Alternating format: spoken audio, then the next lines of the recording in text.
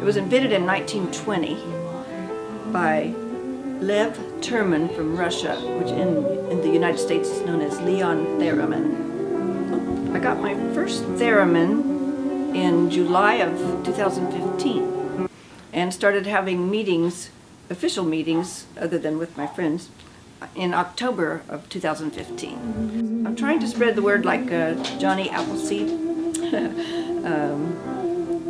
I'd like to have more people who play the theremin so we can play together, but what I'm doing that's kind of out of the ordinary, I guess, is inviting a whole lot of other musicians over at the same time, because the theremin likes to accompany other instruments and or be accompanied by other instruments.